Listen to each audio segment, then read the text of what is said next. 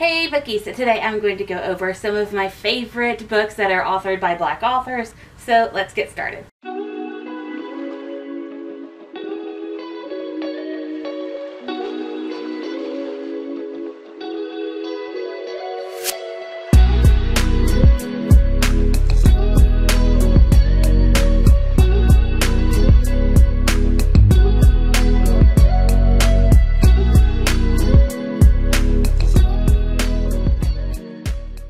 I have a lot of books, so to not make this video an hour long, I'm going to show the book and give like a quick snippet.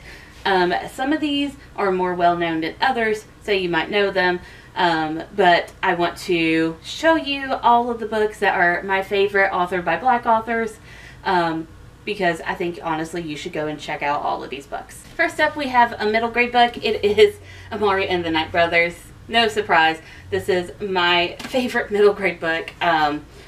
B.B. Alston is absolutely amazing. He writes such a really interesting and intriguing fantasy world that immediately hooks you from the get-go. Basically, this is about a young girl. Her brother has been gone for a while, but when she discovers a suitcase, I believe it is, or a briefcase, something like that, and figures out that he was actually transported to like this magical world and stuff and magical school, she joins, and it's a bit of that magical school. Actually, it's all magical school vibe. This is probably my favorite magical school book to recommend to people to read, and I absolutely recommend you to read it now. I also think book 2 might have just released or is releasing soon, and I want to say I've seen the cover of book 3, but I'm not entirely sure, so don't quote me on that. Next, I have some contemporary recommendations. First up is Every Variable of Us by Charles A. Bush. This is about a girl. She is a basketball player, but when she is shot, and it kind of crushes her dreams, well, her chances of getting a basketball scholarship and going to college that way, she joins a STEM program, and she meets another girl there. They hit it off. It's a sapphic romance book. I absolutely love this. It was so sweet. It is a tear jerker too, so you are really going to want some tissues when you read this one. Next up is The Stars and the Blackness Between Them by Junauda Petrus. This is about a girl who is moving to America, and she meets this other girl. They hit it off. Another sapphic romance. Guys, I'm a sucker for sapphic romances, I'm sorry. But this is such a sweet book, and it's very lyrical. It gives like that Lonnie Taylor vibe to it, except it's in contemporary form. It is absolutely gorgeous. So if you're looking for something that is a beauty to read, as well as to like look at the words and stuff like that. I don't know where I'm going with that sentence, but you know what I'm saying, hopefully. This is it. Like, this is such a beautiful book.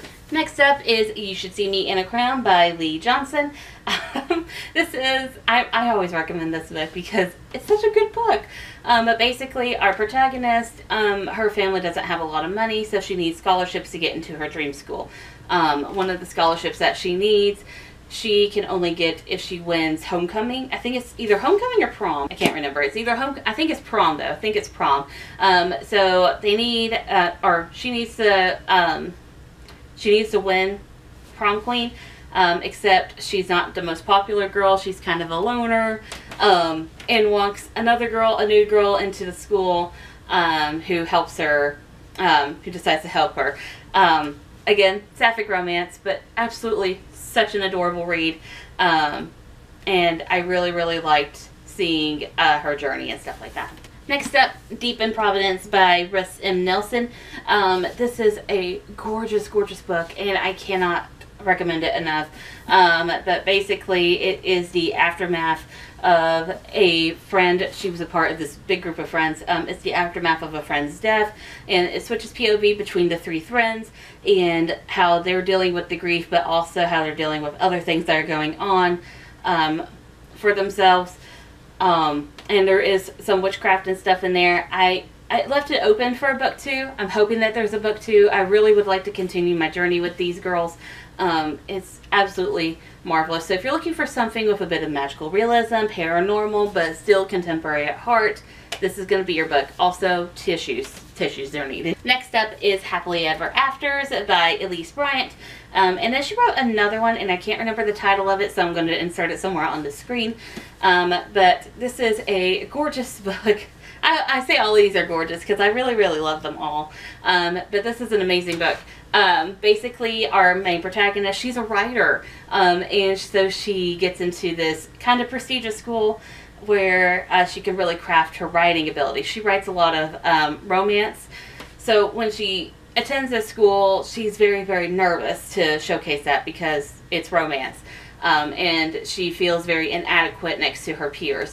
So it explores that, and it explores how she conquers that shyness and anxiety within herself and really blossoms as a writer. Next up is You Truly Assumed by Laila Sabreen. This is a very moving book, and it leans more into social activism, basically in the wake of a terrorist attack that is done by what they later find by a white man, because yeah, these three Muslim girls who the POV switches between, who are in different regions of the country, see a lot of the damage that is done by this white terrorist, is actions on them and their community, because racist people associate terrorism with just Muslim people, and it's freaking awful. I hate it. So it's about them coming together, and they all work on this blog where they share their thoughts and they get popularity. But with the popularity, there also comes a lot of hate online.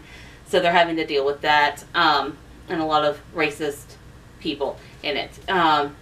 Again, tissues, you're going to need it. But if you're looking for something that inspires social action, this is going to be your book. Next up is With the Fire on High by Elizabeth Acevedo. She's wrote other works. I will showcase them here because I am having mush brain right now and I can't remember anything. But I really, really like this book. It's another lyrical book. But this one deals with Amani's journey. She got pregnant. She's had a baby. And she has dreams of becoming a chef. She wants to become a chef. So it's her balancing her child and her schoolwork, but also trying to succeed in her dreams. And like, she's a really good cook, and you just root for her the whole entire time.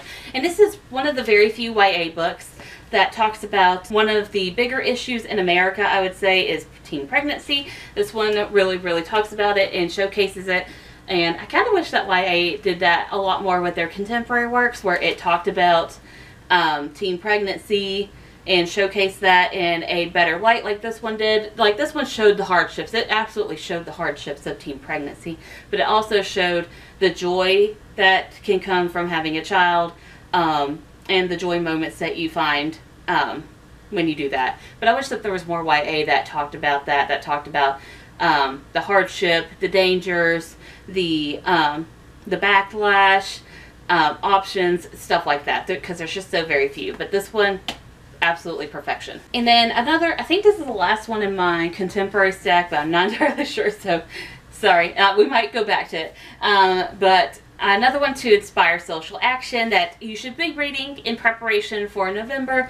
November, we need to go out there and vote and change things.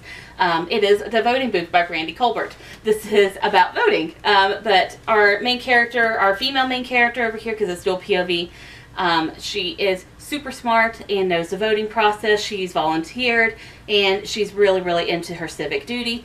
Our male protagonist, he wants to vote, but there's some issues that he faces. So they team up together, and she goes to try to figure out how to help him vote and have his voice heard. This is a very short read, so you're going to get through it quickly, but it inspires you to, it like gives a call to action for you to go out there and have your voice heard with voting and ballots and stuff like that. So highly recommend, especially for the upcoming elections that we are facing.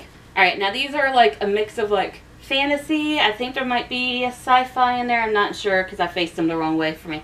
I think they might all fall under the fantasy category, and there's like one or two retellings in here.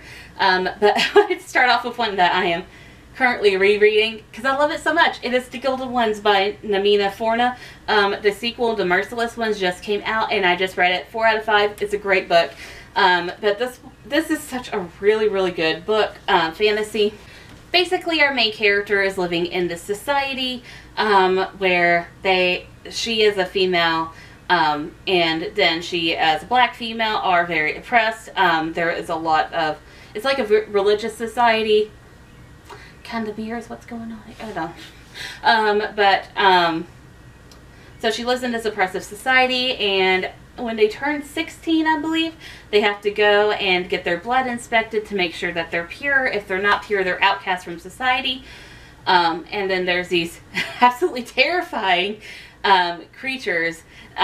So our main character, she's on her way to go get her blood tested, and these terrifying godlike creatures come from nowhere and they start killing people. Well, one of them goes to kill her dad. Her dad is her only living parent, and she says, I think she says enough or stop, and she makes them leave, the creatures. So they're like, oh God, she's impure, and stuff like that, and they kill her, but she keeps coming back. So they kill her, and then she keeps coming back, and they kill her, and she keeps coming back. And eventually she finds her way into this squad of female warriors that are going to go out and deal with the gods situation, the fearsome creatures. It's very interesting. It's one of the best fantasy books that I have read recently, and I really, really love it, so I highly recommend this. Kind of like on the softer fantasy side, it is Shattered Midnight by Dhonielle Clayton. Dhonielle Clayton is such a good writer. I absolutely love her. But this one is book 2 of the Mirror series, because different authors, they're doing that Disney thing. Disney really likes doing this, where different authors write books in a series. She's writing book 2. You don't necessarily need to read book 1, which is Broken Mirror, I think. I always forget the title.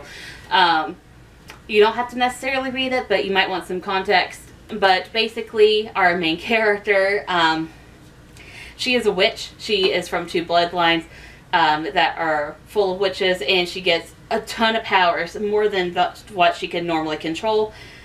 So much that when she gets angry, she accidentally kills someone. She's sent to New Orleans to live with her aunt, and her aunt has marriage prospects for her, and teams up with this, I don't want to say witch, but kind of like a shaman, something like that, where she's like, okay, well now you're going to give up your power, you're going to live normally, blah blah blah. Well, she might have other things in mind. Such a good book, such a good series, and I can't wait for the 3rd one. Next up, another retelling is Cinderella is Dead by Kalynn Bayron. I love this. I love Kalynn. I love Kalynn's books. But this is, again, like a lot of feminism, kind of like the Gilded ones. Basically, our main character lives in this oppressive society towards women. Every year there is like this Cinderella ball where they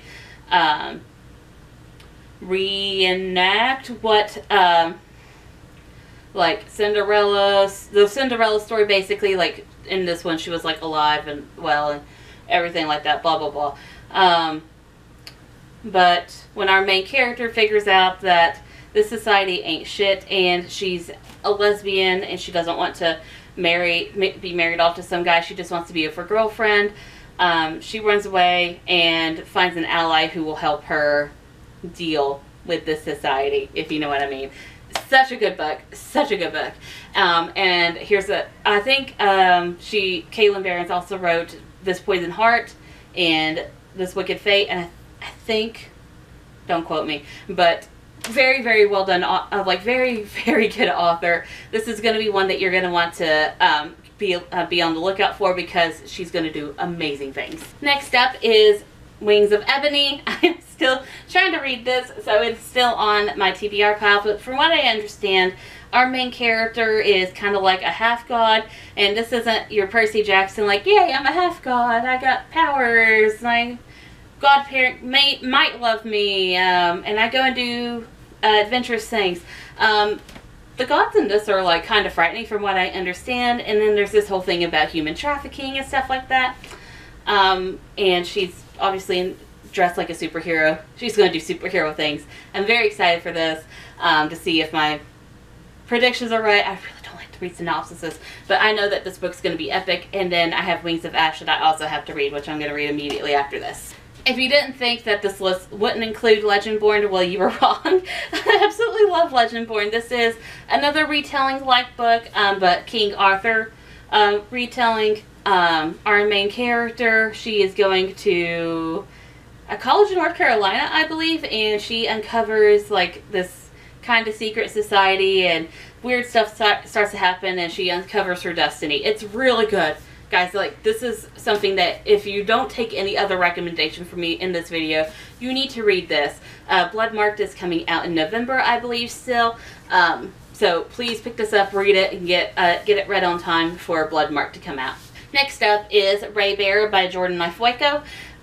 This was a fun book. I actually listened to this one on audiobook, and it was such a good audiobook. I absolutely love it, and I'm thinking about buying the audiobook, re-listening to it, because whoever narrated the audiobook, they're amazing. But basically, there is like this whole past story about this lady who kind of is referred to as Lady throughout the book. And she has such animosity for the king of this region, and she devises a plan, which includes her offspring, who she then sends to join the court. And like in this one, the kingdom is comprised of children from different areas.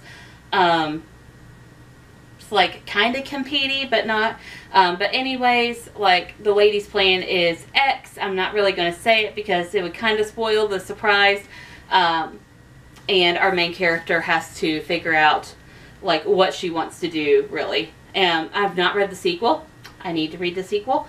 But this one was such a good book, and I absolutely love it. Next up is Witches Steeped in Gold by Cannon's Smart. So this book is basically about these two girls. One has been captive for basically having magic, and the other one has kind of been privileged, but is like keeping the magic secret.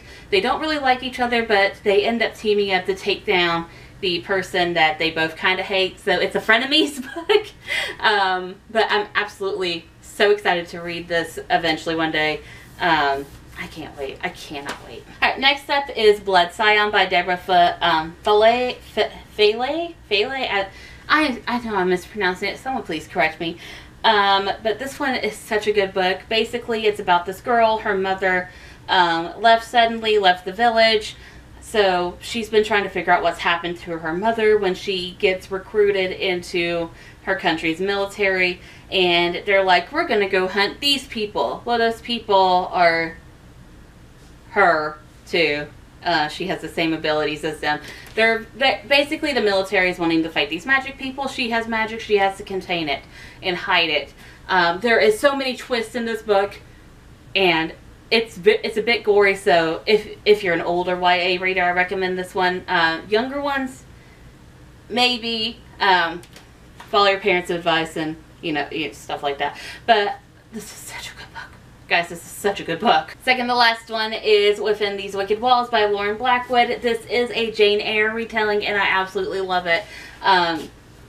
It follows the Jane Eyre thing, except our main character, she can see ghosts, and she kind of like exorcises them. She's an exorcist, kind of. And her biggest challenge, and her first challenge, might be the one that kills her in this house. It's so well done. So if you're into like classical retellings, but you want a little bit of paranormal, this is going to be the book for you. Next up, I have I'm Not Dying With You Tonight by Kimberly Jones and Gilly Siegel. This is such a good book, and I can't wait to read Why We Fly, which is also by both of them. But basically, this book takes place in Atlanta. Both of the main characters are at a stadium. One is black, one is white. They have like their different lives and stuff like that, but when there's a shooting that breaks out, they find themselves together, and they have to rely on each other to help survive and get through the night. So if you're really, really into, again, social justice books, this is going to be a really, really good book for you to read. And lastly, you cannot have a best books by Black authors list without Akata Witch. one of them. I have another couple, but I don't have copies with me right now. But A Call to Witch is such a good fantasy, guys. It's another magical school fantasy where this girl, she like kind of grew up in New York. She lives in Nigeria. She's albino, and she gets kind of not indoctrinated, kind of like swept into like this magic, and she figures out like she's super powerful at it and super good. I'm doing this synopsis injustice, but it is such a good read, and I highly recommend this book. Camera battery overheated, so we have to change positions. If the camera's in a new place, I'm very, very sorry. I can't check very well. I don't have a viewfinder on this camera. That's every book by Black authors that I recommend that I have on my shelves. There are a couple others that I don't have on my shelves anymore because I lent them out to people and then they never returned them. But it's okay, they might have needed it more than me. But those would be The Hate You Give by Angie Thomas and Dear Martin by Nick Stone. But yeah, I think that is everything for right now. That is a good stack for you to start out with. Maybe next year I will have some more. I'm constantly looking for more books, especially by Black authors, diverse reads, stuff like that. So more for you next year. So thank you guys for watching. See you again. Bye.